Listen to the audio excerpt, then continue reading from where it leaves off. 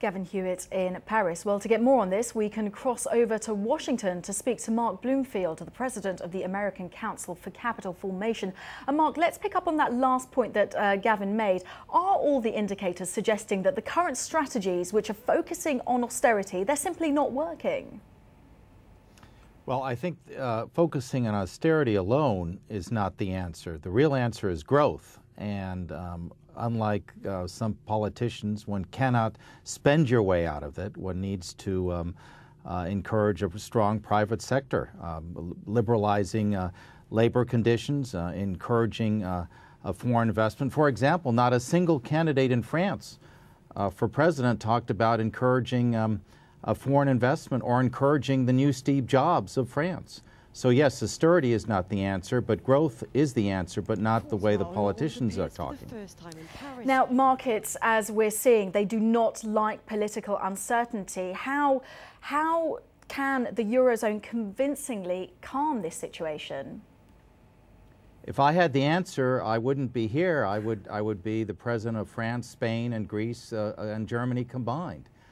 I think there are a couple of realities. One is democracies, unfortunately, cannot make those hard economic choices that are required.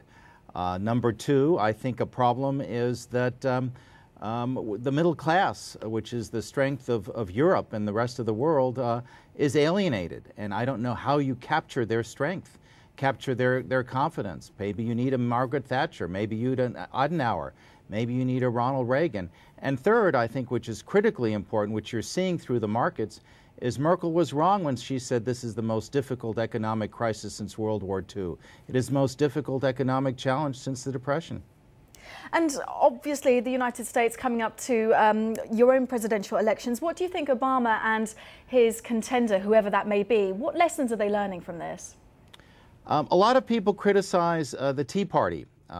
Per se, it may not be a potent political identity in itself, but I think what you have in common in the Tea Party in the United States, in Le Penistes in France, in the disaffected in Greece who are abandoning the major parties, is an alienation which is not a question of xenophobia or racism, but it's an alienation of the middle class people who are tired of government or elites in governments taking from them and not creating opportunities for the average middle class person. So I think the lessons that the president should take and the Republican nominee is that you have a tremendous political alienation and you have an economic policy that has failed throughout the world. Mark Bloomfield, president of the American Council for Capital Formation. Good to talk to you. Thank you for sharing your thoughts. Well, Rico, you've got the latest from the world stock markets.